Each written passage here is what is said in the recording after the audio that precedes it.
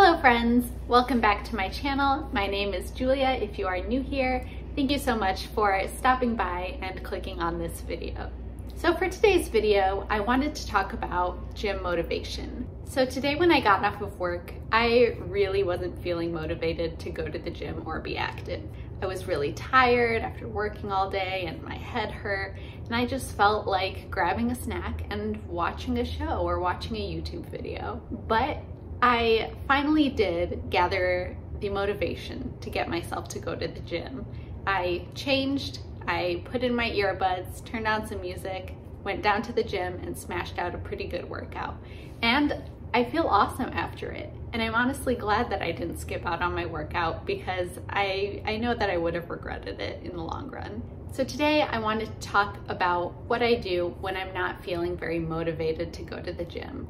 So with that said, let's move on to tip number one. Tip number one for me is to have a playlist full of hits that really get you going to the gym. I personally have a playlist of a bunch of really old songs that I love to listen to. Whenever I'm not feeling motivated, I automatically go to that music, and it always gets me really excited for a workout every time. If you don't have a playlist like that, then there are tons of really awesome playlists on Spotify or on Apple Music, whatever platform you use. There are some really, really good playlists out there. And if you can't find any music that you're really feeling at the moment, you can always turn on a podcast. I love listening to podcasts when I'm doing cardio. There are some podcasts that are so interesting that they just suck you in and you forget that you're even doing a workout. So I really love listening to podcasts while doing cardio.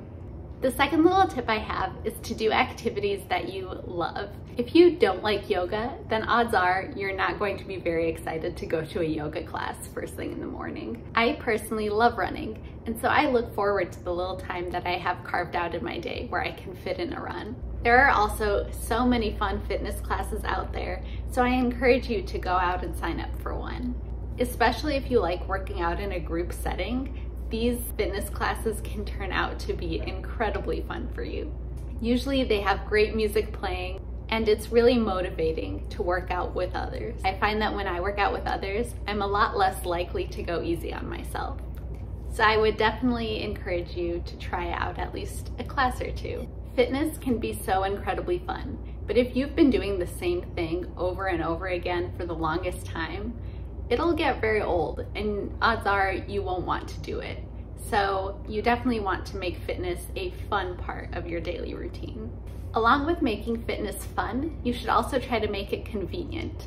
If you've had a really busy day and you can only fit in a 15 to 20 minute workout, that's totally fine as well, because there are so many videos and resources out there that can provide you with a really good 15 to 20 minute workout that you can squeeze in right at home.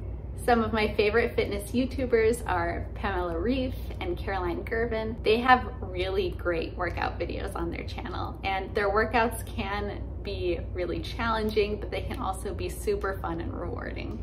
Another way to get motivated to go to the gym is to get dressed in activewear ahead of your workout. On days where I'm feeling a little bit lazier, I'll make sure to get dressed in my activewear a few hours before going to the gym, because I know that if I'm dressed already for the gym, then I'm much more likely to go ahead and get my workout in. Going along with this, you should also get yourself some really cute workout outfits that you really enjoy wearing. If you have some really cute workout gear, or if you feel really confident in a certain outfit, then you will be much more likely to go to the gym and to feel really cute while working out. For example, I got myself these really cute Sarah's Day White Fox leggings, and I really love working out in them. I feel really confident in them. I feel like they look really good at the gym, and so I'm always really excited to wear these to the gym.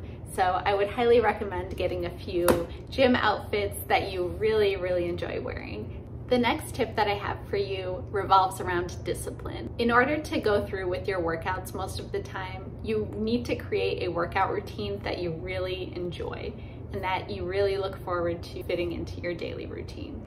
I am at the point in my life where I've been working out for quite a long time, and my daily workout has just become a regular part of my day, to the point where if I don't work out, then I feel like something's off. So you want to incorporate your workout into your daily routine in a way that makes it feasible and that makes it fun. Ultimately, you want to make it really easy for you to follow through with your workout. But if you're someone who is very new to working out, of course, you want to start slow.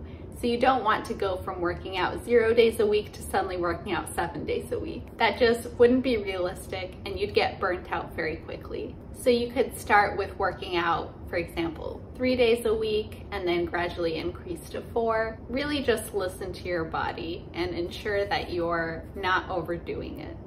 And if you do work out most days of the week, you want to make sure that you're incorporating active rest days into your routine as well. It's really important to have those rest days because if you don't, you are much more likely to get injured.